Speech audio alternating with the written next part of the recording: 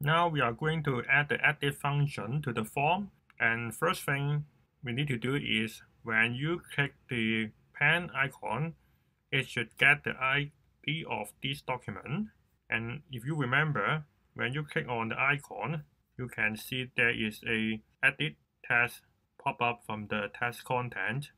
And when you click on the delete icon, it will pop up the text delete. So we have to back to the item container and check whether the text content is added.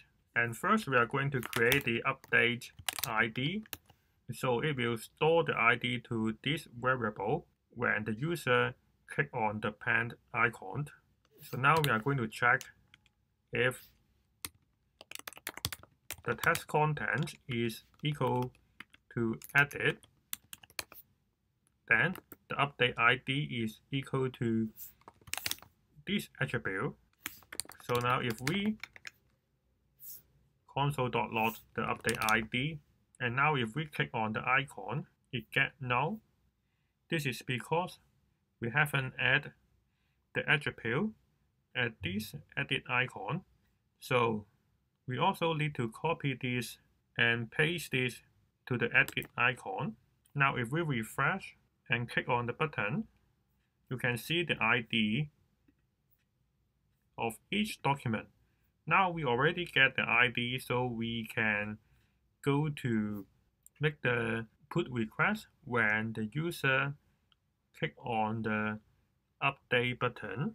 Now we already have the ID of edit form, so we can use this and then use dot on submit. And then the first thing is we prevent the default action, which is reload the page, and then we let the data is equal to new form data, and then we pass the edit form. The form data interface provides a way to easily construct a set of key values pair representing the form fields and also their values. So we can, in order to see the data, we can type like this, and then we type apple, and then we type 12, and then click update. You can see this key values pair, and this thing is just for you to look at the data inside, so we do not need to care about this. Now after we already has the data, we are going to make the put request. So we are going to use the async await, and then we let the response is equal to await and fetch items, and then we use the method is put and the headers, and actually we may copy from this documentation, and I will also put it in the link. And this is how to post the data with a content type in this form. So we can copy this body and headers, and then we replace this. After we get the response, we can let the result is equal to await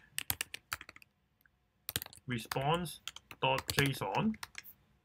And after we already update the values, we can reset the form, and also we can refresh the page. And now we can see whether we can update the form first.